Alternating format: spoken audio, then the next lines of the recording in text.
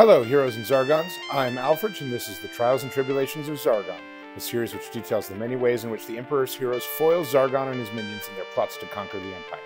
In it, we'll review published quests and any house rules or modifications I'm using to make the game more interesting and challenging.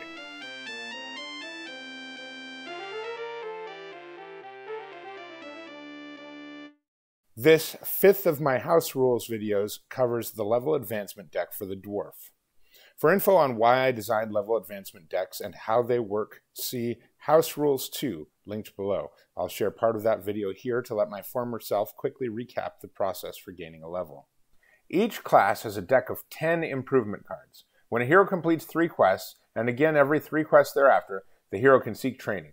Training costs 500 gold coins per level, and each subsequent level costs an additional 100 gold coins. So, for example, a hero with no levels must complete 3 quests and then pay 500 gold coins to draw from the leveling deck. If a hero has already drawn from that deck once, they must complete an additional 3 quests before they draw again.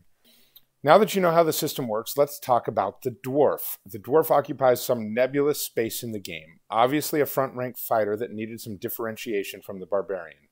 That differentiation came in the form of nominal stat differences and a very obvious utility bonus, the Dwarf's ability to disarm traps.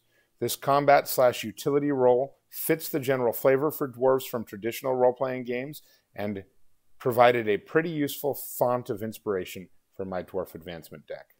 Given the Dwarven reputation for toughness, I shaded the combat skills more defensively to create a clearer distinction between this character and the Barbarian. Then I looked to provide a couple more utility levels than I provided for other characters. First, the raw stat array. As a reminder, I consider raw stats to be body points, mind points, movement dice, attack dice, and defend dice. Dwarves are traditionally tougher than other species, so the obvious solution was to provide an additional defend die. However, the hero's equipment already grants their defense a substantial advantage over their offense, so I looked in a slightly different direction to show off the dwarf's resilience. The dwarf gets a very basic stat array of +2 body points and +1 mind point. This keeps him a little ahead of the Barbarian in mind point count and allows the body point gap to widen slightly between the Dwarf and the Barbarian. The fully advanced Dwarf has 9 body points and 4 mind points. To improve combat function, I gave the Dwarf 4 abilities. The first of these, called Turtle, covers the increased defensive capability. It reads, announce that you are turtling at the end of your turn. Until the start of your next turn, when you defend, all shields count as successes. You may use this ability a number of times equal to your mind points per dungeon. This ability gives the Dwarf the option to increase defensive capabilities relative to current equipment loadout. A Dwarf with starting equipment rolls an average of 0.66 shields normally and 1 shield when turtling, while a Dwarf with 6 defend dice rolls an average of 1.98 shields normally and 3 shields when turtling. So, assuming 3 uses per dungeon, an average starting Dwarf will save about 1 body point per dungeon, while a fully armored Dwarf will save 3. Of course, the beauty of skills is that, well used, they can potentially be much stronger. If, say, a turtling Dwarf can absorb 3 attacks, well, now we're talking.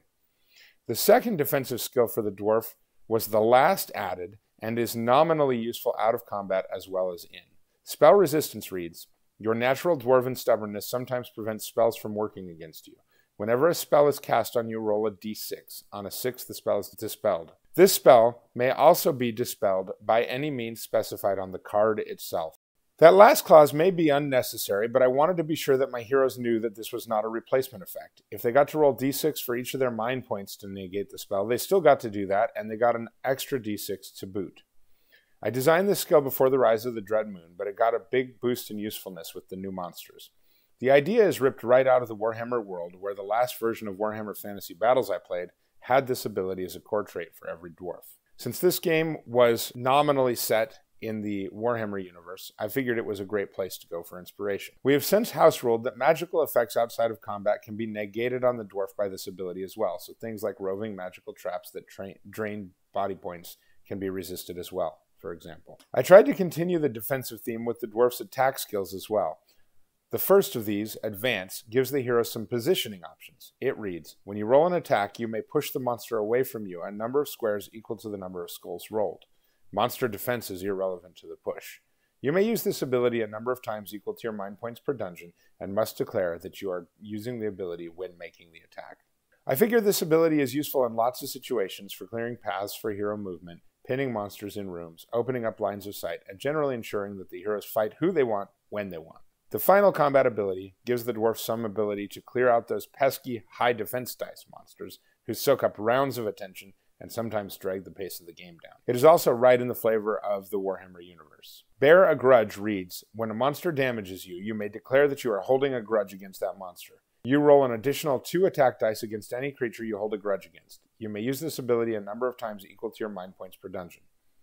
This ability was built with ogres and wolves in mind, but it gets a lot better in the Dread Moon as well, where it can be paired with a low-quality artifact to allow the dwarf to pack a serious punch against ethereal beings. These 7 cards left me with 3 additional slots intended to be utility, though as you'll see, 2 of them improve function when monsters are around, and in this sense might be considered combat abilities as well.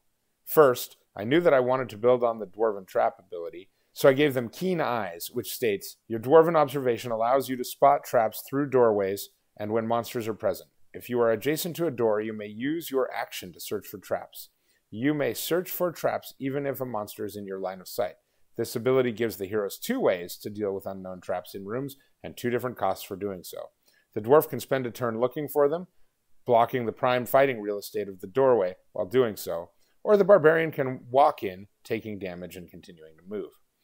This ability pairs strongly with Diligence, which states, you may take 2 actions in your turn, but you may not take the same action twice. You may use this ability a number of times equal to your mind points per dungeon. This ability pairs best with Keen Eyes, but also has some functionality with spell scrolls and other action-using items.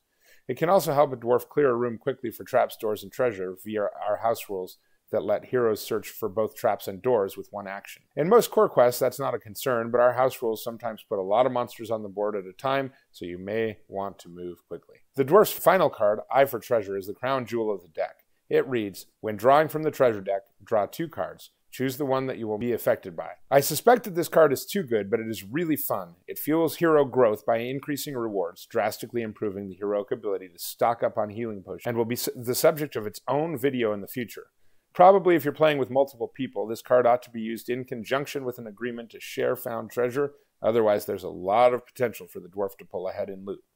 So, should your hero get there, the final form of the dwarf is a treasure-generating defensive machine that can help other heroes develop a strategy by getting the lay of the battlefield and then dish out punishment by hitting the hardest enemies. When I first designed the dwarf's abilities, they felt pedestrian, but now that I've played with them for a while, I'm much more excited about them.